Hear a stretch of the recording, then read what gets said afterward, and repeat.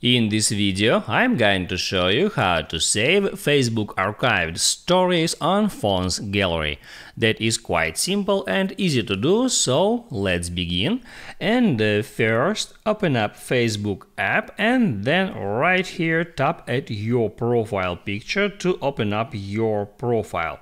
Now here tap at three dots icon and here select archive. It moves you to archive where you have to tap at story archive to show up all the stories in your archive. And now in order to save those stories on your device, all you have to do is just tap at that story and then hit right here at three dots icon and there select save this story. It says photo saved. That means that this story has just been saved to my photos gallery. I can open up photo app and at recents here I can find the story that I have just saved.